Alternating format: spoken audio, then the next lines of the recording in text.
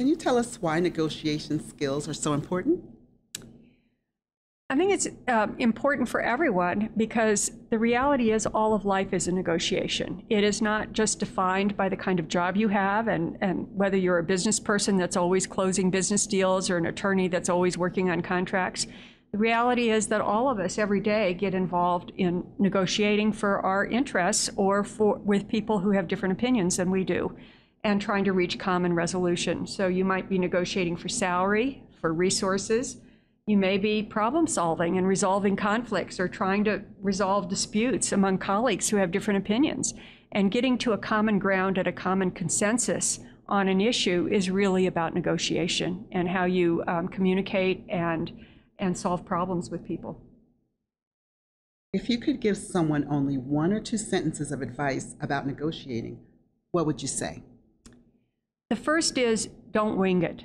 If you're doing a negotiation of something that has importance to you, come prepared, do your homework, know all of the elements of your side of the deal, but don't stop there. Also do everything you can to understand the issues and the data on the other side of the deal. That allows you to really negotiate from power and from strength and know what your alternatives are. Know what your best option is if you can't reach a deal, because that ultimately is your walkaway point. The only other piece of advice I would give there is that you really have to avoid a scorched earth approach to negotiation. Most of us negotiate within our own institutions, and winning is not everything. I mean, if you win at the expense of annihilating the other side, you're really destroying the sustainability of relationships going forward in your own institution.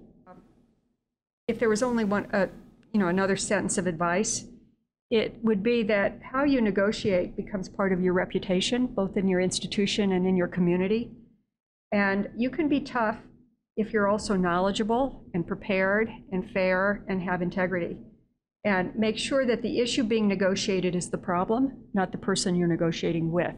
Don't personalize the negotiation. Make the problem, and engage the other side as your ally in solving the problem. What resources do you recommend to help individuals improve their negotiating skills?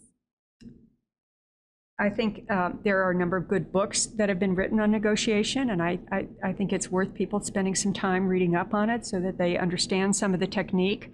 One of my favorites is one of the easiest to read. It's Getting to Yes by William Ury. And the other one, particularly for women, is a book called Women Don't Ask. And it's Negotiation and the Gender Divide, I believe is the title. And that's by Linda Babcock and Sarah Lefshiver. And I'd say practice. Thank you. Thank you very much.